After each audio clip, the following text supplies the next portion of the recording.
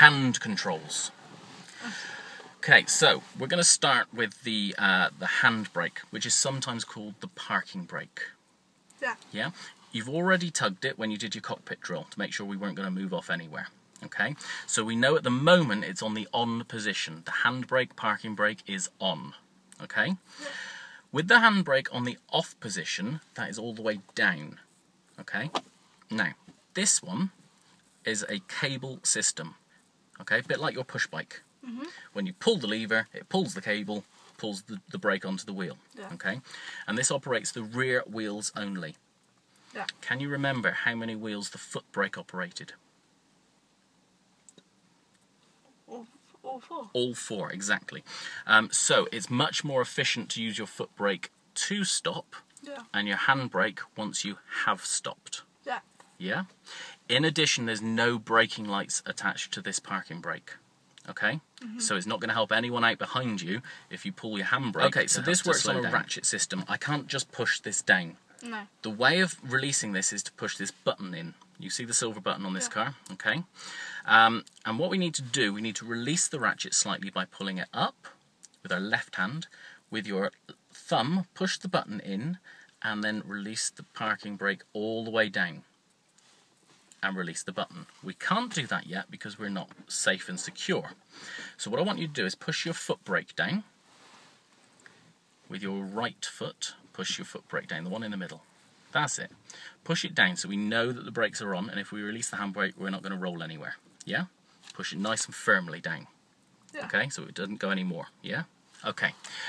And then with our left hand, you can hold that parking brake, pull it up slightly just to release the ratchet, push the button in with your thumb. If it doesn't go, you need to pull it up a little bit higher. Okay? Push the button in with your thumb, hold the button in. It's not quite on yet, so pull it up a bit more. It's quite stiff because I've put it on. This is the first time that you've released it. Yeah. Okay. Push the button in. Now release the pedal, the handbrake all the way down. Do not release your foot brake. No. Okay. Now the handbrake is in the off position. You can release your thumb and relax on the. Okay. Don't release your foot pedal. The handbrake is now off. Okay. Now we don't just grab that handbrake to put it on and go. Because we don't like that noise. It wears all the bits of metal down inside of it. So we're still going to use that button to put the parking brake on. So with your left hand again, hold that, push the button in, hold the button in, pull the handbrake up. It won't come as much as when I did it, okay? Because I'm a bit stronger than you, that's not a problem. Release your thumb, and then release the pressure off. Okay? So the parking brake is now on. Okay? Yeah? Is that not the right height? Well, I think you could probably pull that up one more. Okay, so put the button in for me, pull it up, and now release the button. Good. Okay. Now, if you wanted to, you can release the foot brake, but we're not going to. I want you to release that parking brake for me again. So up she comes, push the button in, down it goes. That was a lot easier this time because you had put it on, yeah? Yeah. Okay, now we're going to put it back on. So button in, pull it up as much as you can. Good, release. Now it went down before you released the button. So up she comes, button off, and then release the pressure. Good. Now you can release your foot brake. Sure? Yeah. Okay? Yeah. Right, so we know about the handbrake. It's quite fun. Yeah, it was harder when I had put it on, yeah? And you had to really tug it. But the second time it was a lot easier because it was at your level. And it still secured the car. It's just that I'm just that little bit stronger than you. Okay? Okay, so we're going to go with the gears then.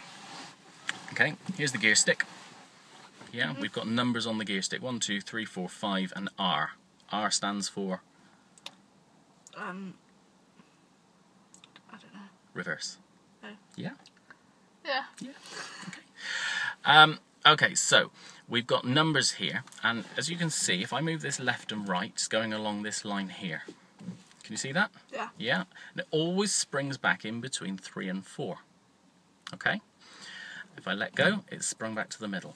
If I push it to the right, let go, it's sprung back to the middle. Okay? Now this position here is called neutral. Yeah. You've heard of neutral before? Yeah. Okay. Now if you take your mind back to your push bike, yeah, has your chain ever come off? Yeah. Yeah. Okay, and you pedal, but nothing happens. Yeah. That's very similar to neutral. Okay? The engine's running, but nothing happens. Yeah. Yeah? Okay? As soon as you put that chain on, it was in a gear. Yeah? Yeah. And probably it was easier for you to pull away in gear 1.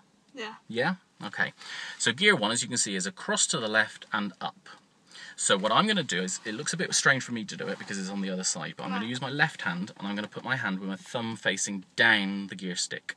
Yeah. Because naturally then I want to come across and my thumb can pressurise it to go up. Do you see that? Yeah? If I was just to grab it and throw it up, it might go anywhere. Yeah. But if I put my thumb down, it's definitely going to come across and up. Yeah. Now it's going to look a lot comfier for you to do that. So do that for me. Thumb down, good. Across towards my leg, good. And up. That's in gear 1. Okay? So you can release off of the gear stick now. If the engine was on now, it would be moaning about this because we haven't used the clutch. Okay? But the engine's not on.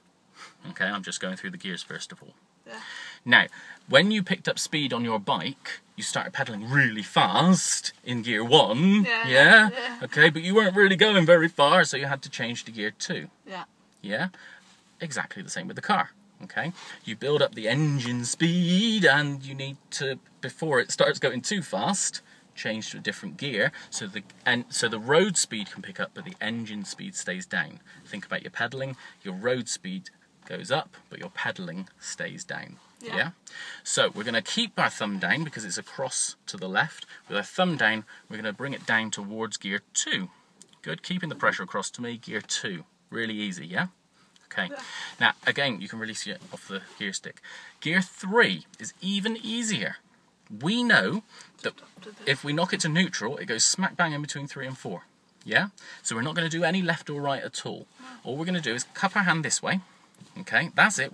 Okay, and you can use that part of your hand just to knock it up. It will spring, and then up again. Yeah? There's no left or right. If you had pulled it right, you might have selected 5th by mistake. Yeah, but you can use that spring. And surely 4 is fingers on the top of the gear stick, it's just down. No left or right again. Okay? Yeah. Can you do me a favour and just select neutral again for me? And good, you know you're in neutral, that's 3rd. Come down in between. You know you're in neutral because it will go far left, far right. Try and wiggle that far left, far right. Yeah? Yeah. Okay, so we're in neutral. Okay, so the lower number gears have high power but low speed. Yeah. The higher numbers, low power but higher speed. So they can't pull you away, but once you're going, they can keep you going quite quickly. Yeah. Okay? Good, just like your bike, isn't it? Yeah. Yeah, okay. And gear reverse, we'll talk about that when we need it. Okay? In this car, it's just across to you and backwards. Okay? Yeah. Right, what's this called? Steering wheel. Yay! Okay, this is what steers your car. Hey! When we did our cockpit drill, I mentioned the 10 to 2 position. Can you hold your steering wheel at 10 to 2? Good, so we're imagining a clock face. One hand is at 10, the other hand is at 2-ish. Doesn't need to be perfect. That generally is a nice comfy position. You can come a bit lower if you want to about 2/4 to 3, but we don't really want your hands any lower than that. The reason that is when we use a steering wheel, we push. Okay, if we want to go right, we would hold with our right hand and pull, and our left hand would come down to the bottom to meet it, and then we would swap over the grip and we push with our left. Yeah. Okay, so the wheel continually moves. Okay, we can't do that with the engine off. Okay, all right, but we use the pull-push method. Okay, if your hands are lower, wherever you're going, you're pushing to start with, and it's just a bit harder. Yeah, okay, so if your hands are at 10 to 2/4 to 3, A, it's nice and comfortable, yeah, because you've done your cockpit drill by that, and B, it's smoother to steer. When we use the steering wheel, we try and use as much of it as possible. If we're shuffling bits by bit, then we're doing a lot of work, but if we can go from top to bottom, bottom to top, we're utilising all of the steering wheel. Yeah. Okay, and that's unfortunately only something you can practice when we are moving. Okay. Yeah. Good. We're going to go through the indicators because that's all we need today. Okay. Indicators in this car are on the left-hand side. They only ever go the way that the steering wheel would go. Yeah. So, for example, in this car, right, the steering wheel moves that way. So surely the indicator would go up. Yeah. Left, the steering wheel goes this way. So the indicator will go down. If they're on the other side, that's the other way round. Left is up, right, because you see the steering wheel moving slightly. Yeah? Okay. The indicators flash on the outside of the car. 3 amber lights, one at the front, one at the back, and one on the side. Okay. And that's to show other road users our intention to change direction, whether it be to the right or the left. When we go around some corners and we straighten up, they sometimes self-cancel. Yeah. Okay. I've seen that. If, though, the bend that you've done isn't too much, they might not self-cancel. So sometimes when the indicator's on and the inside, you get the tick-tick-tick noise. And you also get a green arrow shine up on the dashboard, flashing at you to tell you that it's on. Yeah. Okay.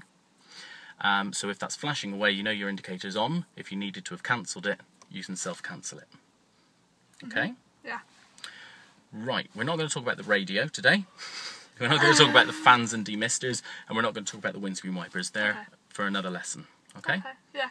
Alright. So remind me, how many wheels does the handbrake operate? 2. Which ones? The back ones. Good. How should we hold the steering wheel? 10 to 2. Good. Why not any lower?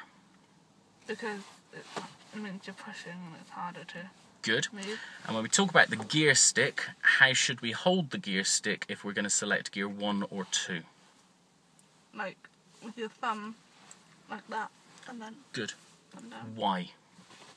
Because it makes it easier. Good, yeah, exactly. You're more likely to select the correct gear. Yeah. Okay? Yeah. Well done.